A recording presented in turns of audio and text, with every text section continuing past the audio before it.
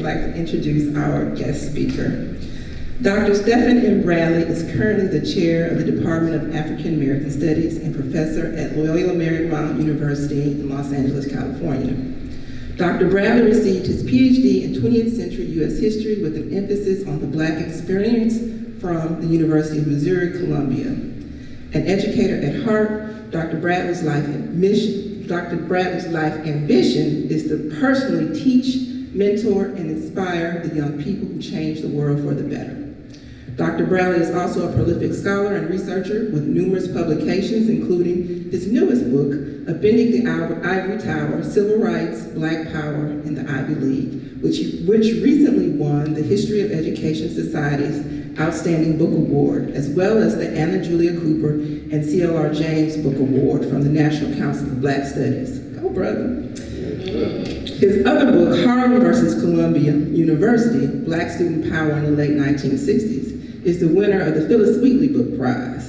And his book, Alpha Phi Alpha, A Legacy of Greatness, The Demands of Transcendence, is a favorite by the men who have set their sights on Alpha Land. Some of his accolades include the Don Brennan Humanitarian Award, the Better Family Life Excellence in Educational Leadership Award, and the St. Louis University Faculty Excellence Award. Generous with his time, Dr. Bradley frequently volunteers in the community.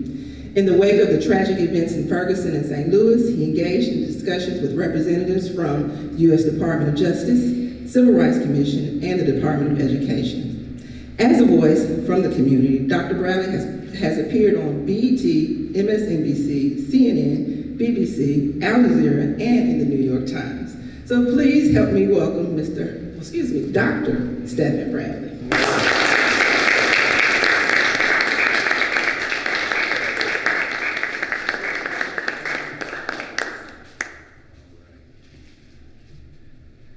Let me say this, there was a mistake made, and I shouldn't have come up after this brother. I'm supposed to come up, I should have came up before you and went and sat down or ran away while you come up here. So thank you so much, brother, for your words. Thank you. Before I speak, I'm going to ask the permission of the elders to share words. Do I have the permission, please? Thank you. Ashe. First, giving honor to God, and then to his angel, Makiba Foster, who, as you know, is the fearless and fresh new leader of AARLCC, who is the, let's see, do we say regional manager? Do we say director? What do we say? We say all of that? We say queen boss lady? Is that what we say? That's all right. That's right. And so she is everything. I've been knowing Sister Foster since St. Louis, yeah, a good while, a decade or so, and she was doing good work back there. She did the work that doesn't come with thunderclaps. That is, she protected our history. She protected our culture. And this is some of the most important thing you can do, because long after we're gone will be the work that she did. And so I'm so proud to know her. She went up to the big city. She's from Alabama, is that right? Went up to the big city, to New York City, to the Schomburg Center to do her thing up there, and then came back to the dirty. Came back to the dirty South, like she's our Zora Neale Hurston, right? Is that right? All right, so, no, I appreciate her because what AARLCC is doing, I'm in love with. In this day where people are propagating fake news, in this day when there's heightened racism, we need somebody to tell the truth, and that's what you dwell in, that's what you operate with. I'm a member of a fraternity. I don't want you to think that I'm a member of the fraternity that's behind me. I'm a member of a fraternity called Alpha Phi Alpha. You see it when you walk in, it's the first thing you see, which makes sense. And so,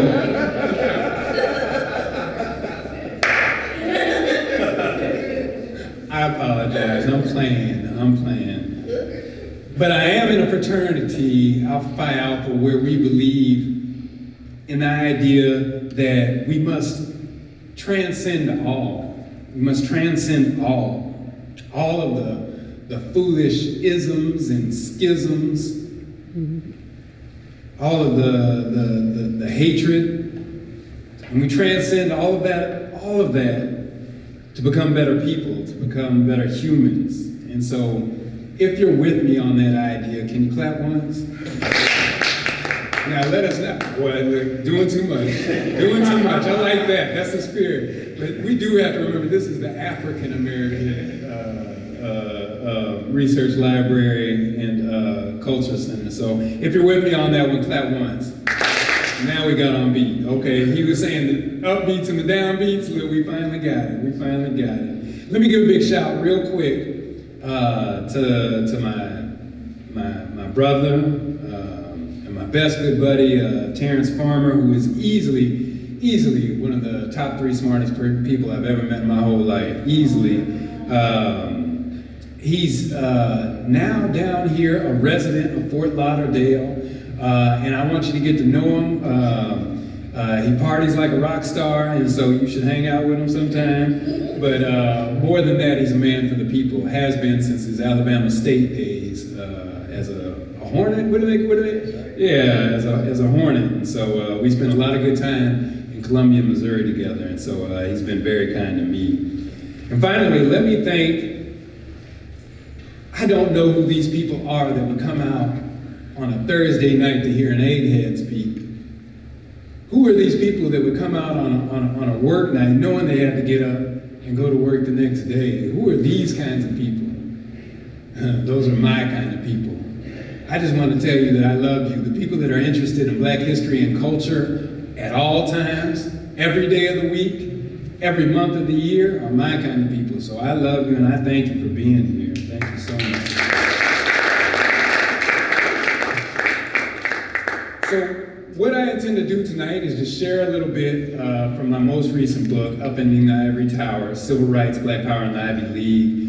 And then some of the stuff that I reference may have appeared in my previous books, but I'll focus mostly on this most recent book that came out. And so I'll tell you, so that we can get to know each other, the reasons why I wrote this most recent book. There are several reasons. The first that I should mention is in part because I wanted to convey a spirit. I wanted to convey a spirit. When I was finishing this book, a teenager of 18 years old was shot dead by a police officer in Ferguson, Missouri. And my students were some of the first in the streets to protest what they perceived as police repression and oppression. I was there, and I write about this in the book. I was in front of the Ferguson Police Department on the night that the St. Louis County prosecuting attorney announced that he would not be indicting the police officer who shot Michael Brown. And I heard the shrieks of Mike Brown's mama, who was standing on a car.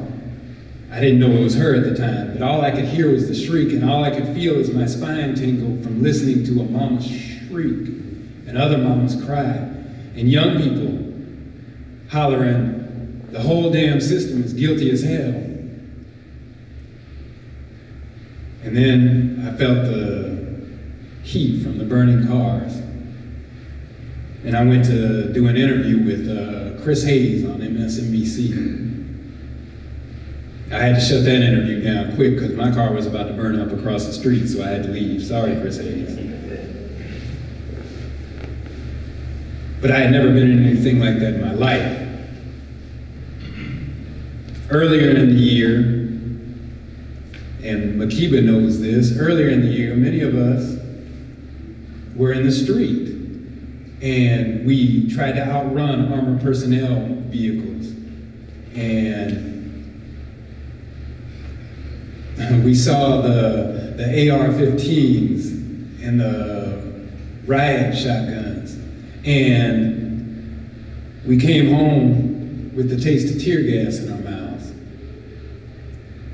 This was the spirit that I was feeling as I was completing this book, and I had to convey that. Now, I'm not telling you this story like I was some kind of hero, like I was fighting the power and wrestling the police out in the street. That was not me, but you know who was steady in the police space, steady ensuring that we could operationalize our constitutional rights were these young people. And I feel obligation to share that spirit in this book, to share the spirit of the people like Al Calloway, who 50 years ago took it upon themselves to raise their voice when they smelled, when they had a hint, when they heard of racial oppression going on either here in the United States or abroad. When, if they saw that a war was taking advantage, that American participation in a war was taking advantage of vulnerable people, they raised their voice. I wanted that spirit. That was the first mission for this particular book. The second mission was I was trying to follow the instructions of my elder, my hero, my fraternity brother, John Hope Franklin, who said that every generation has to write its own history. I believe that. I believe that, and so I'm doing what he told me to do in writing this book. And so what I tried to do with the book is I tried to write a nuanced history of black people, a nuanced history of black people. Now, there are a lot of good histories out today, and I'm so glad with the evolution of history, but one of the things that kind of irks some of us is the one-dimensional way that we see black people portrayed on television and on the big screen. You see, if you didn't know better, you would have thought in an earlier period that all black people were poor, downtrodden, and oppressed. Now, I'm not saying that all black people were not poor, downtrodden, or oppressed. Many were. But there were others. Think about it this way. When I say civil rights, the first thing that comes to your mind is sharecroppers and lynch mobs and things like this.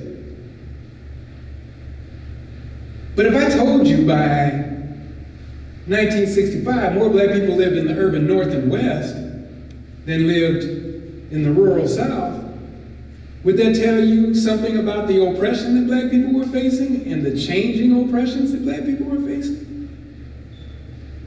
And so I wanted to write something nuanced. I wanted to know how did, if at all, black people who had a certain amount of privilege, that is black people who could attend at a university, how did they confront racism?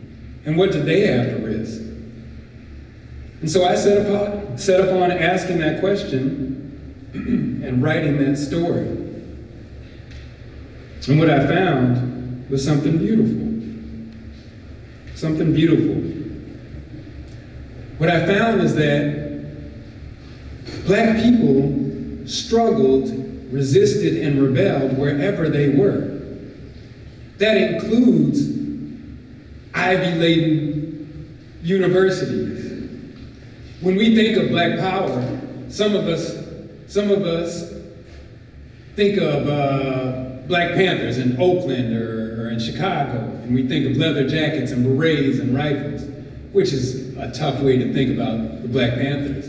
We don't think about the health clinics that they had. We don't think about the breakfast programs that they had or the educational programs that they ran. We don't think about that. We don't think about the block voting that this brother has a voting t-shirt. We don't think about the block voting that they incorporated into their program. But we do remember the rifles and the leather jackets and the berets. It's harder for us to think of black power being in Yale University. It's harder for us to think of these students bringing a new discipline into universities that existed before the United States existed. That new discipline, of course, being Black Studies. And thank goodness they did, because I got a job for it, Jack. Thank you. But this is my point. I write about students, faculty, and administrators at 8 of the nation's most exclusive institutions of higher education and how they use what I call their black student power. That is, their status as students in these exclusive places to advance the black freedom movement. Now this to me is very, very important, and it's wildly confusing to me.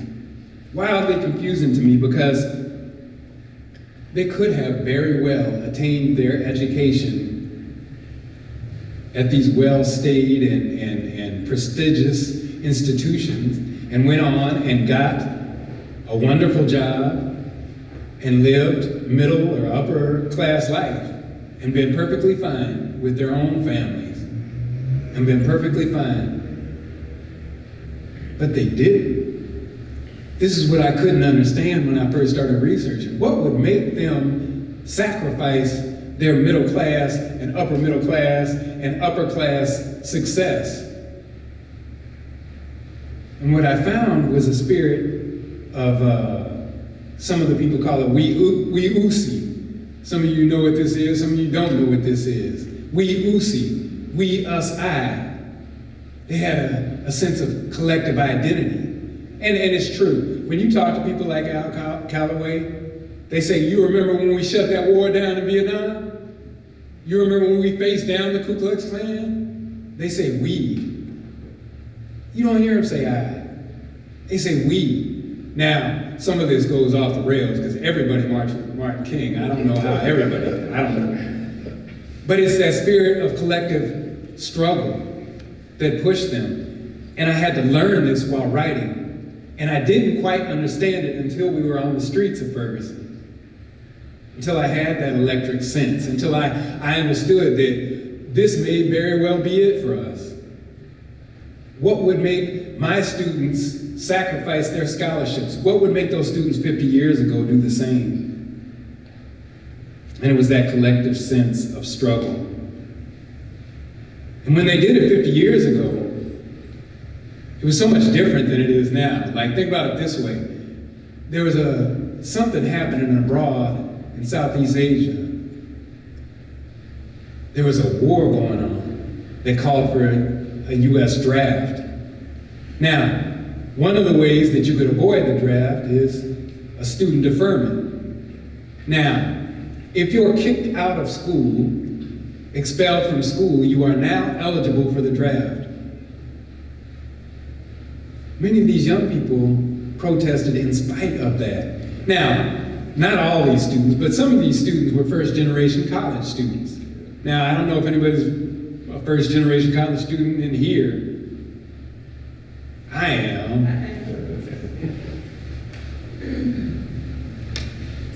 I got in trouble in school one time. This is out at Gonzaga University. And my parents who hadn't gone to school, and my brothers who were wonderful men who hadn't graduated from high school, they told me, we didn't send you up to that school to get in no trouble.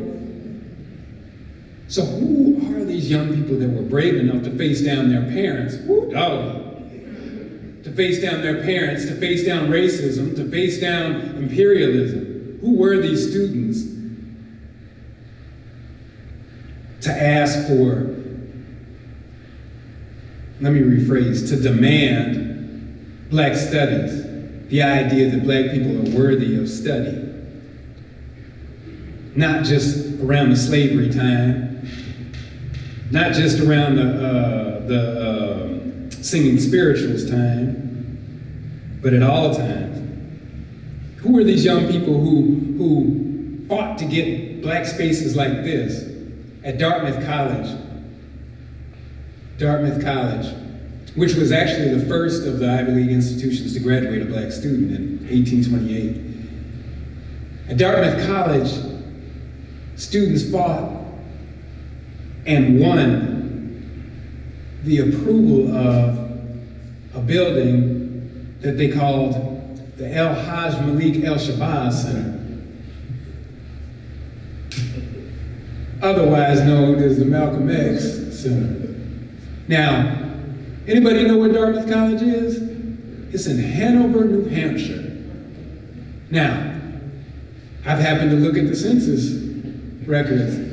It happens to be one of the whitest cities in one of the whitest states in the entire Union.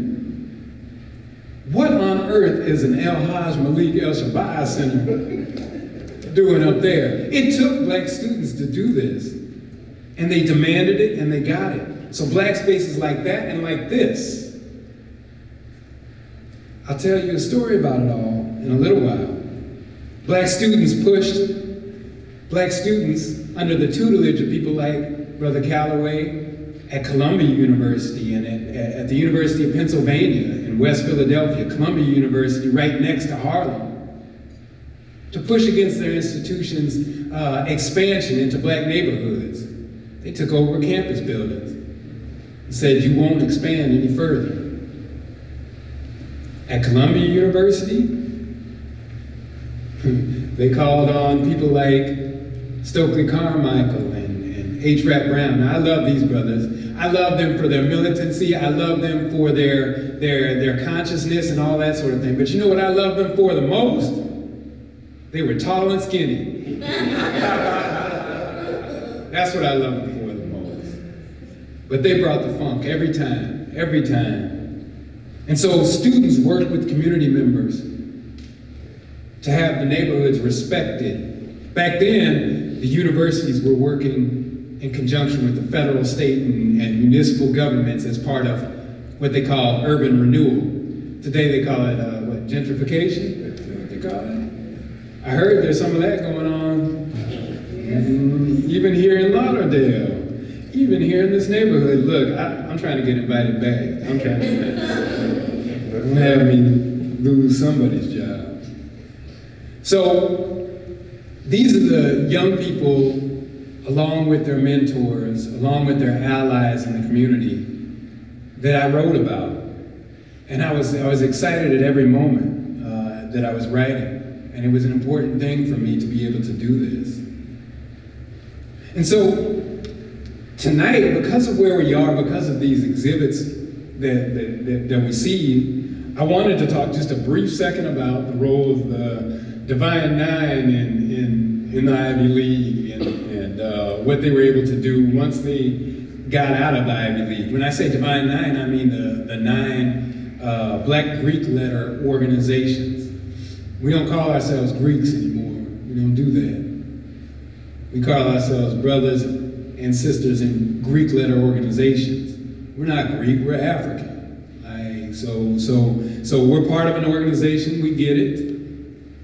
I'm part of the first and leading brotherhood. But there are other great organizations that you see all around. But I'll tell you a little bit about these organizations and what role they played in the Ivy League institutions. And I'll start at Cornell. Cornell was an interesting institution. It's the youngest of all the Ivy League institutions, Cornell University. It started in 1865, just at the close of the Civil War. The other institutions started before, as I mentioned before there was a United States, before there was a Constitution and that sort of thing. Cornell started with the idea that men and women could go to school together. That didn't happen in the other Ivy League institutions until 1969, 1970, 72, 73. Columbia didn't become co-educational until the 1980s. And so Cornell was unique that way. The idea with Cornell early on in the 1860s, going into the early 1900s, was that any student should be able to study any subject they want. And so women were invited to attend, and black women did attend Cornell University. There was a rule on campus that women had to stay on campus. Men stayed off campus, women stay on campus. Ladies stay on campus. It was a very kind of paternalistic thing, like that they put together. But for some reason, white women were upset that they had to live with black women, and all of a sudden, an unofficial ban occurred where black women couldn't stay on campus. Here is where we see what scholars today call this intersectionality, how this intersectionality works. This idea that black women could never be the same kind of women as white women. And yet black women will still be victims of this kind of patriarchy and paternalism. Well, black women were suffering in that way. This housing piece was no small piece. I'll continue with Cornell, but I'll just tell you a quick story about Harvard University. When faced with the opportunity, this is in around 1920, when faced with the prospect of black students living in the dormitory with white students, one Harvard alumnus from Mississippi said, "I can see one day where black men and white men may eat under the same roof, separated of course, eat under the same roof, but," and I'm quoting, "to sleep with a nigger is a horse of another color." You mean fair Harvard? You mean 1636 Harvard? John F. Kennedy Harvard? This was the sense. And so at Cornell University, black men had the opportunity to attend, but not participate in social activities. See, this is the difference. Ooh, when I told you about nuance, this is the kind of thing I was trying to get to. This is the difference between desegregation and integration. Desegregation is you're fine to come if you want to come, if you can make it, you can come. Integration, that's a whole different thing. So what, they let you in. There's something more to life than just being in. And so to protect themselves, to make themselves feel normal, they band together. And at Cornell University, young men who were working in white fraternity houses, they thought we should join fraternities. Of course the white fraternities wouldn't let them join. Now, to some people that would mean they needed to go home and get under the comforters and cry. But to other people, that means you create your own. And that's what those young men at Cornell University did. They created Alpha Phi Alpha Fraternity Incorporated. And in doing so, they made a way for the creation of Alpha Kappa Alpha sorority at Howard University. And they made a way for Phi Nu Pi, Kappa Alpha Psi to come about, and the other fraternities and sororities. They used what had been used in our culture for centuries, fictive kinship. They relied on the elders and community. That's what they did. Now, they did it, and they were influenced by several things that was happening. I know it's cold in here, and it's only because there's an alpha in the atmosphere. It is cold, though, in here. I do realize that. Yeah. But they were influenced by things going on. They were influenced by something called the Niagara movement that was happening. They were influenced by the creation of a black fraternity in the United States called Sigma Pi Phi, otherwise known as the Boule. This was a group of medical doctors and dentists who got together to fraternize and to do on behalf of the community. Henry Arthur Callis, his picture is up over there. He was a founder of Alpha Phi Alpha, and he married Cornell student Alice Dunbar Nelson. Now, her name Dunbar was Dunbar because she had been previously married to Paul Laurence Dunbar. And so the founder of Alpha Phi Alpha, Henry Callis, married Alice Dunbar Nelson, who was a good member of Delta Sigma Theta Sorority Incorporated. She helped, I might have it wrong, but I think she helped to write the hymn for Delta Sigma Theta. And so Dunbar Nelson, when we talk about the Harlem Renaissance, wrote her way through the Harlem Renaissance.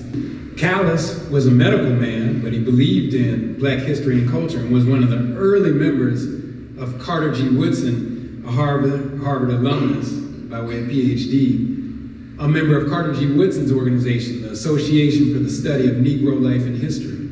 Am I boring you yet? I'm sorry if I am. They gave me a microphone and I'm not giving it back. But like I said, he married Alice Dunbar Nelson, who helped to write that Delta hymn that we seem to hear at almost every black wedding in America. Look, how many times have you done heard the Delta hymn? I'm sorry. I love the Deltas a lot. They're good. Out at Brown University in Providence, Rhode Island, black educators were being groomed to lead HBCUs. John Hope attended Brown University and went down to become president, of course, of Morehouse College. Also attending Brown University's Women's College, which is now known as, which eventually became known as Pembroke College, a woman by the name of Ethel Robinson. She graduated Brown and went on to become a professor at Howard University. She was one of the early advisors of Alpha Kappa Alpha Sorority Incorporated. She took her education from Brown University. Another good member of a black Greek letter organization, a member of Alpha Phi Alpha, Frederick Fritz Pollard. You'll remember him as being an All-American football player, one of the first black professional football players, majored in chemistry. I think this is important to note. I always tell people this, because we think of football players a certain kind of way. He majored in chemistry while messing around. Since we're talking about football, maybe I should mention another good alpha man who was actually denied the opportunity to attend an Ivy League institution for his undergraduate degree. I'm speaking about a man who grew up in Princeton, New Jersey, the only American Renaissance man to have ever lived. A man by the name of Paul Robeson. Paul Robeson, of course, wanted to attend Princeton University because it was around the corner from his house. His brother had made application. Woodrow Wilson denied the application. Woodrow Wilson, who happened to be president of Princeton at the time, denied the application, even though Paul Robeson's daddy was one of the main black ministers in the town. That wasn't enough. Paul Robeson never forgot that. So he went to Rutgers University, where of course he graduated valedictorian of his class, and I forgot to tell you, was also a Walter Camp All-American football player. He left Rutgers, went across the river to Columbia University to get his law degree. And while doing that, he was playing professional football. Oh, and while doing that, he was acting on Broadway. Oh, and while doing that, he was freedom fighting. But he wasn't good enough to go to Princeton University, which didn't admit black students until World War II. And then I'll tell you about another football player, a man by the name of Jerome Brood Holland, who attended Cornell University. He was a good member of Omega Psi Phi Fraternity Incorporated. He, on campus, amongst some white people, he was treated in a way that might have been better than most black students. Some athletes sometimes get treated better than other people, but he was always reminded of his race at one point or another. Well, he ended up graduating, going on to the University of Pennsylvania, and eventually became president of Delaware State, an HBCU, and eventually Hampton University, before being appointed to Richard Nixon's administration. I don't know what happened along the way, but that's how that works. Du Bois, W.E.B. Du Bois, a good member of Alpha Phi Alpha, first black person to receive a PhD from Harvard University. He said that he was at, but not of Harvard. I hope you caught it. At, but not of Harvard. He remembered being isolated.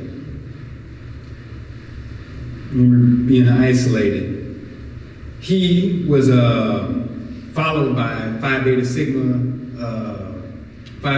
member Alan Locke. You remember Alan Locke as the person who kind of coined the term Harlem Renaissance. Okay? Alan Locke got his undergraduate degree there and then went back and got his doctorate from Harvard as well. He coined this term he emphasized Harlem Renaissance by coining the term New Negro, the New Negro. J. Saunders Redding, I wanted to tell you a little bit about him. He wasn't a member of the Divine Nine, he was a member of the Boule, Sigma Pi Phi. J. Saunders Redding, the literary giant. He remembered life in the Ivy League being miserable. He told a story about his experience.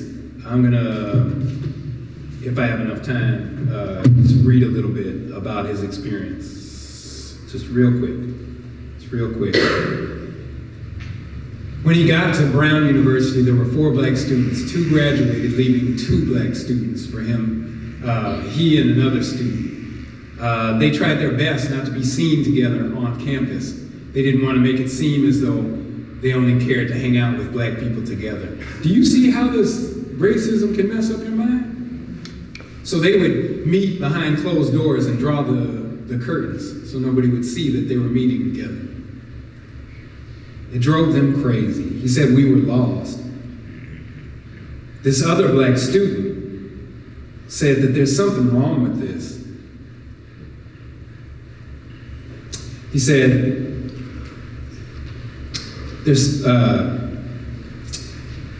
he wondered out loud. He said, there must be someplace better than this.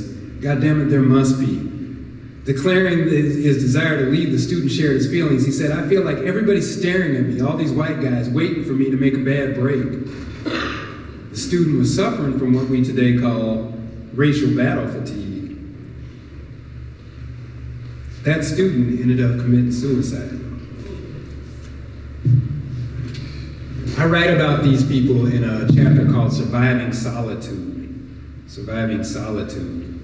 And that's precisely what these students did, is they made it in such a way, they made it through in such a way that they didn't get to participate in everything, but they excelled in spite of it all. They were every bit of your Rhodes Scholars, every bit of your Phi Beta Kappa. People like Charles Hamilton Houston was head of the Law Review. Charles Hamilton Houston, of course, you know, the one who mentored Thurgood Marshall. Thurgood Marshall goes on to be Thurgood Marshall. You know what I'm talking about. When many of these early students attended these Ivy League institutions, they didn't push back against the institutions while there.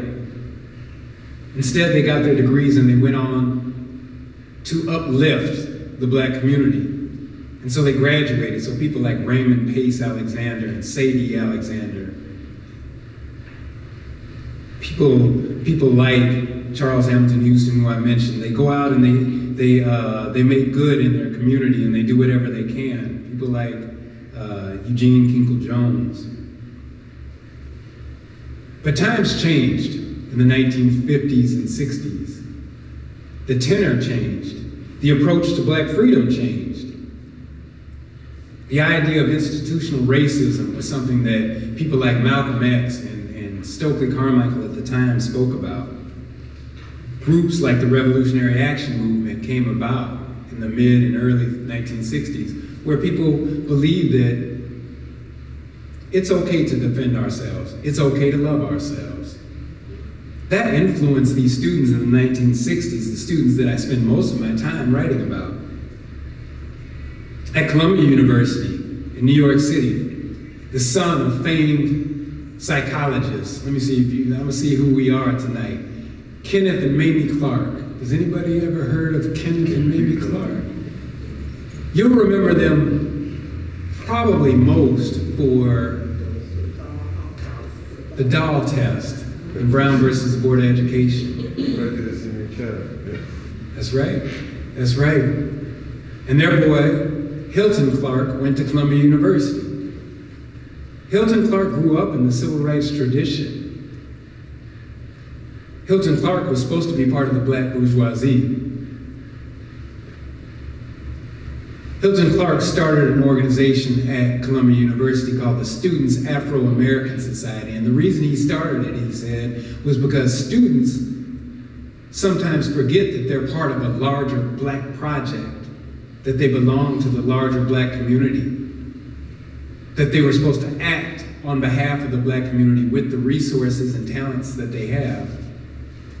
And he started the Students Afro-American Society. That very same Students Afro-American Society kept the university from building a gymnasium in Morningside Park, a park that was used by black Harlem residents. Now, I don't know if you've been to New York City, particularly Manhattan, but it's not a whole heap of green space in New York City. And so the park meant something to people. Now, I'm not telling you it was a wonderfully safe park. People got mugged in the park because there were people addicted to heroin. What do the people call it?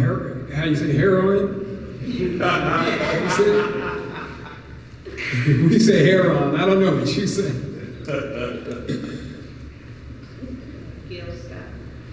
Gil Scott. Right, Gil Scott heroin. People understood that the university was ready to use a public space for private purposes, and they pushed against it. Now, that's a story that doesn't often end well. Think about it this way: when Walmart wants to build a store somewhere, who can stop Walmart? Black students allied with white students, allied with community members, the West Harlem Community Organization and the Harlem Corps and all of these people, including Al Calloway, the Revolutionary Action Movement. They pushed against the university, causing the university to keep from building what they called Jim Crow. You all don't get it. Get it? G-Y-M Crow? Nobody come.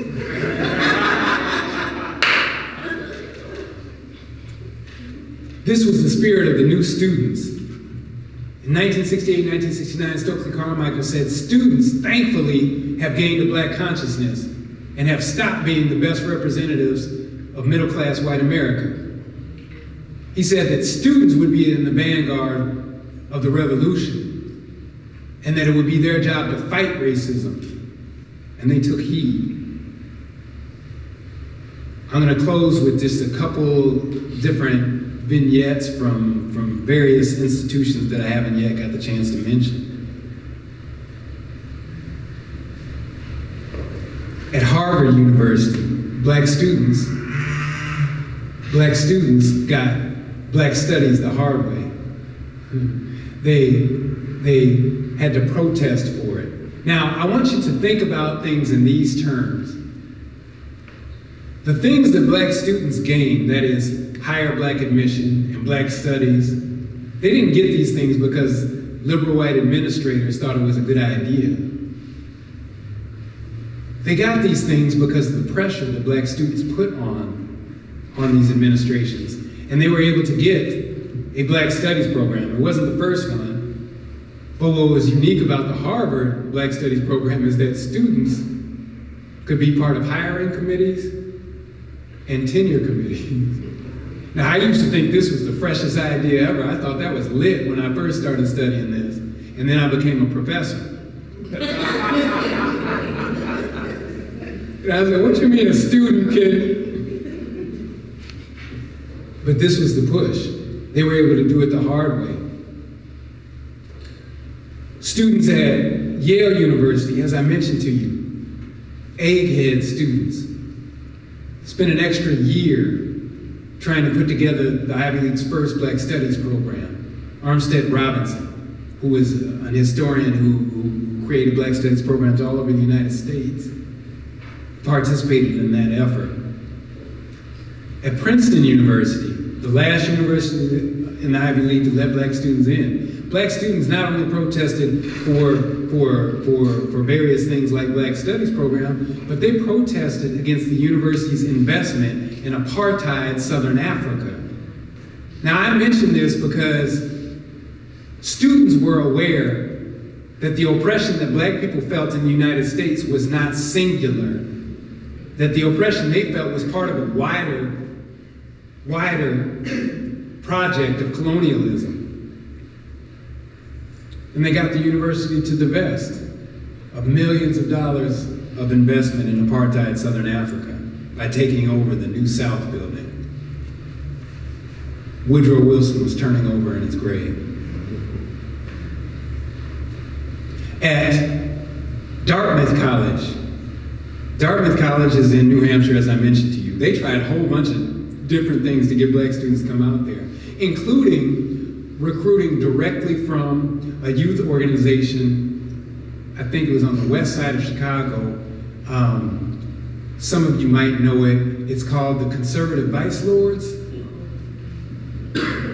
And so the Vice Lords came to Dartmouth College, where they participated in a program where they remediated on some of their skills for 2 years, and then they were able to be admitted to Dartmouth College. It was a white fellow who was part of SNCC. David Dawley was his name, and he had been following around the youth organization, the Youth Nation, as they used to call them. Today, people call them gangs. What can you do? What can you do? But this white fellow was like, these young men are very intelligent, and they're very quick, and I bet if they had the right resources, they'd be as smart as the people I went to school with at Dartmouth College.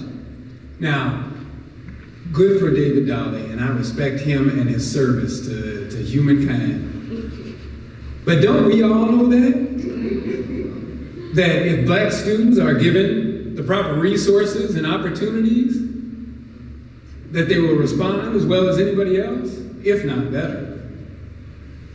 But good for him, and he helped to start this program. So I mentioned that Dartmouth College was so funny. Like they had such troubles getting black men to stay at Dartmouth College, in part because there was nobody for them to date.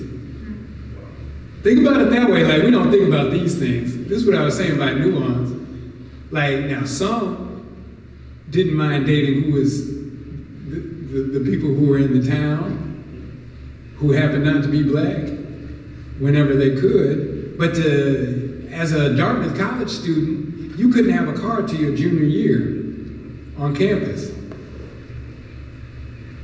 And so some of the trustees came up with the idea of, you know what we should do?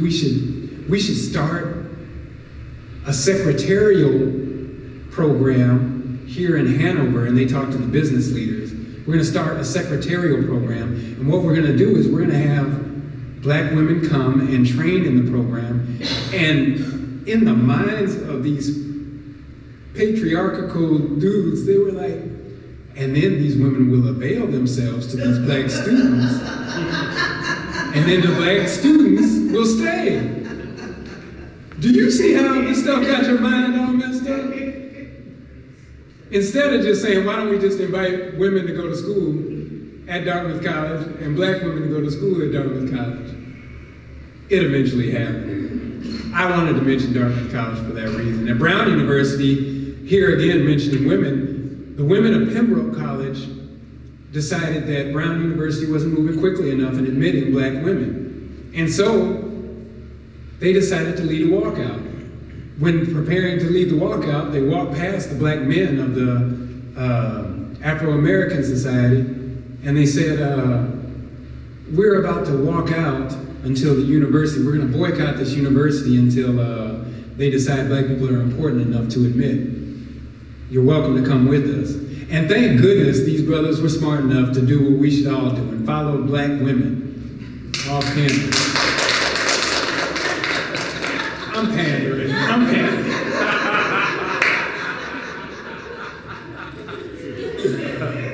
But they led a boycott, a black boycott of Brown University and Pembroke College.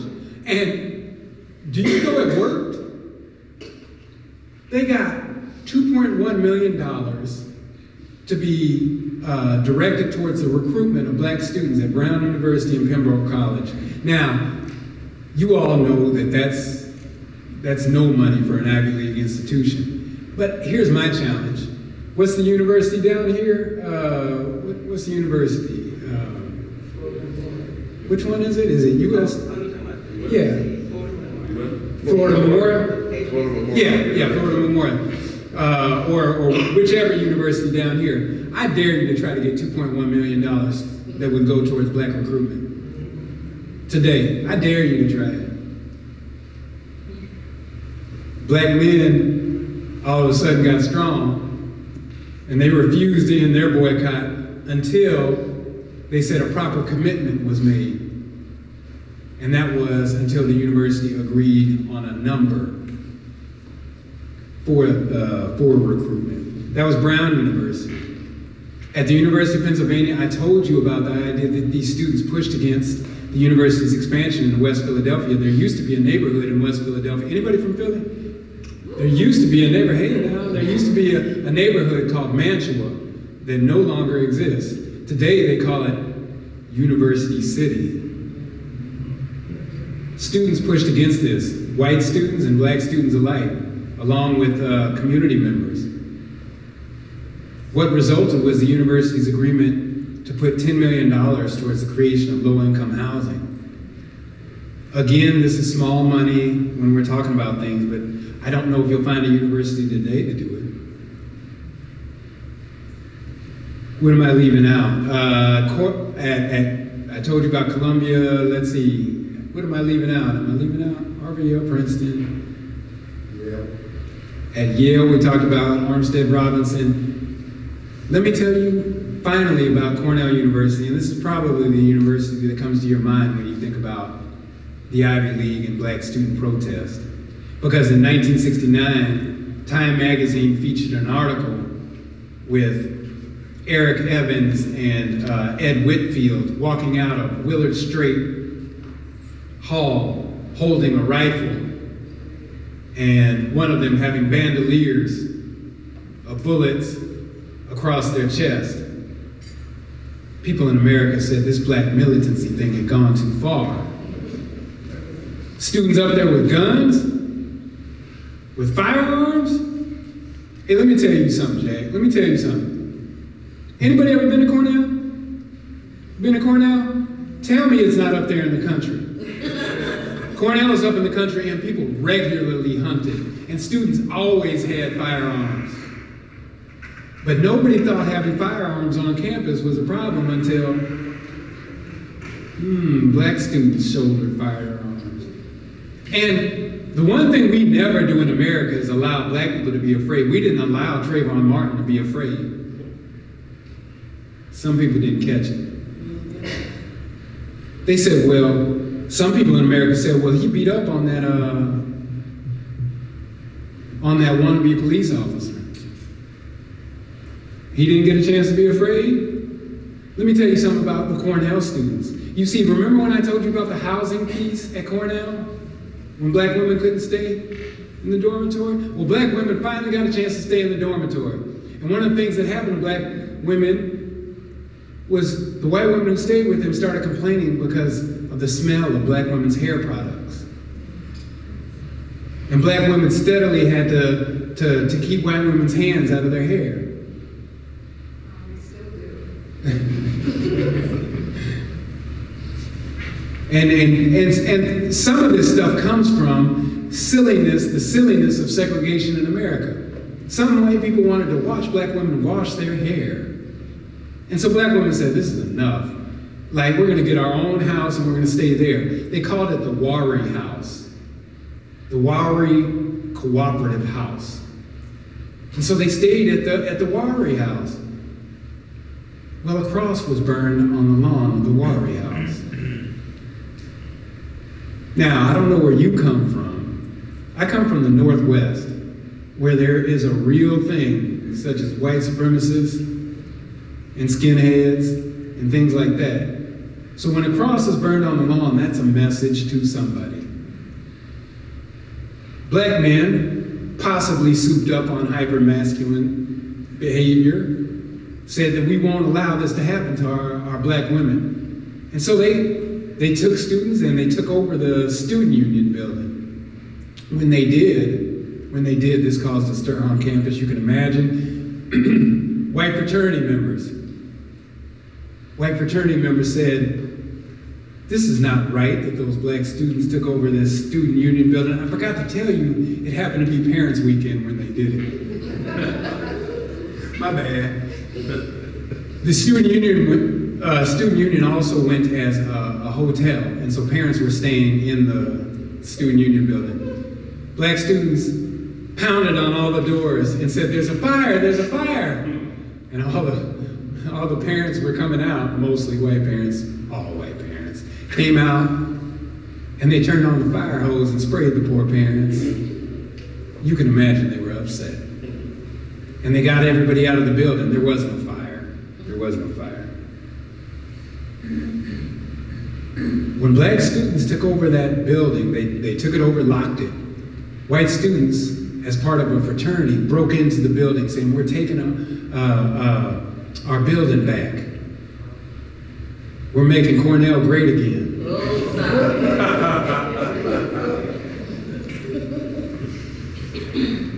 Well, those black students issued the white students a two-piece and a biscuit. In the vernacular of the corners, they upscuffed the boogie on those white students. Now, some of you have been in these kind of kerfuffles. And when you run into these kinds of fisticuffs, sometimes people say threatening language when they leave, like, "I'm gonna kill you." Or "Rape, this is where you will die." Now, sometimes we know that that's just talk. And maybe it would have been just talk had not a cross just burned on the lawn. Maybe it would have been just talk if not for students fielding phone calls in the student union with death threats. Black students had rifles and spears and knives sneaked into the building where they felt they needed to protect themselves. They were protesting originally for an Africana Studies and Research Center to be run by James Turner, who was a graduate student from Northwestern University that showed up at the Howard University protest, where Howard University was protesting for a Black Studies program. And they chose him to be the director of this of this Africana Studies and Research Center. The university was moving slow on it. They protested. And then when the cross burned, they wanted better security for black students on campus. The university acceded to their demands. And they won. Those students risked everything. They risked their chance at middle class and upper middle class and upper class success.